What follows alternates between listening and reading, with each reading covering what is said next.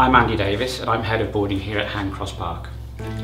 We offer two types of boarding here at Handcross. We offer full boarding and we offer weekly boarding. The full boarders go home only at holidays and for extra weekends, and the weekly boarders go home at the weekends. The boarding community is a very close-knit one, and I live here along with my dog and my family. We live in the boarding house itself with a number of boarding staff, including our matron. During the week, the children come home to the boarding house after school. We have supper and then we have supervised prep sessions. After that, we have an evening entertainment programme.